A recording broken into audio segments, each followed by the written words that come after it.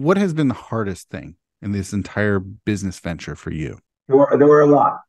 Okay. I mean, Top three. Top three. no, I'll tell you. And again, I said this kind of before, but until 3, 4 years ago, Mhm. just the process of selling was not easy.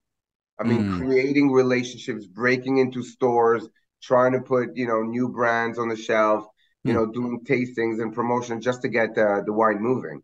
mm, Um, now a lot of our brands are known, including wines from Israel like Tishbe, mm, uh, Shira, needless to say, the Twin Sons, people start knowing it, the whiskey. So it's a lot easier now. But at the beginning, that was hard because people are like, we work with other big distributors like Royal. Why do I need to start working with a new one? I got that mm, question a lot, a lot. mm, The first couple of years, it was, we worked with a select number mm, of stores. Today that was very hard.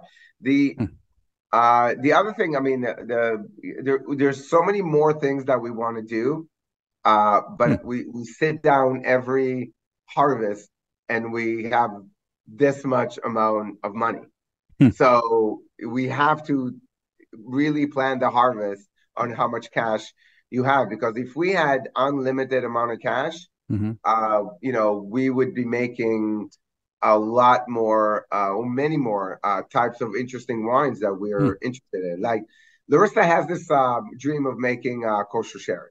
Like mm, I think it's something because you grew up with, I think your dad was drinking sherry. Like I I I don't know what sherry is. You know what I mean? Like it wasn't, but that is something very expensive to make.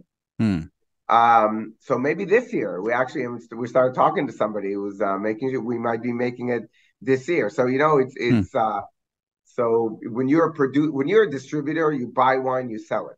When mm. you're a producer, you buy grapes, you have to pay for them, and Mhm. you're going to see, 2 years, 3 years from now, the return. So that Wow. cycle is not simple.